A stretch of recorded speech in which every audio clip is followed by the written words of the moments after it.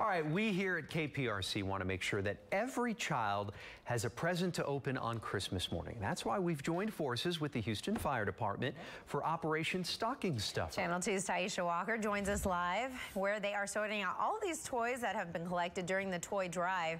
Taisha, I bet a lot of work getting underway right now so we can bring a lot of cheerful smiles at the end of the day for Christmas for lots of families.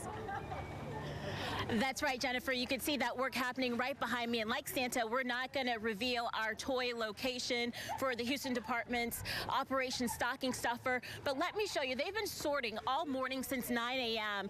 And they sorted all the toys by sex and age group, put them into bags, 3 toys in each bag. Those bags then went into one of these pods like this. And how they sort them is by age group here. So they each have a list on how many kids are in each household and what age range, and they put them into a big bag like that. That bag then goes inside where they will hand them out right before Christmas to 4,500 families.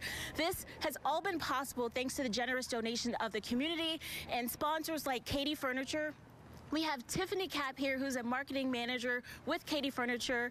What is it like to watch and see this happen? It's amazing. We're so proud to be part of Operation Stocking Stuffer again this year. It's our 3rd year doing it. We just really value being a positive member of our community, and especially when it helps children. Just really happy. Was it like knowing that these children, 4,500 of them, will have gifts to open on Christmas Day? It's amazing. Every child deserves to wake up on Christmas Day to a present, so we're happy to be part of it.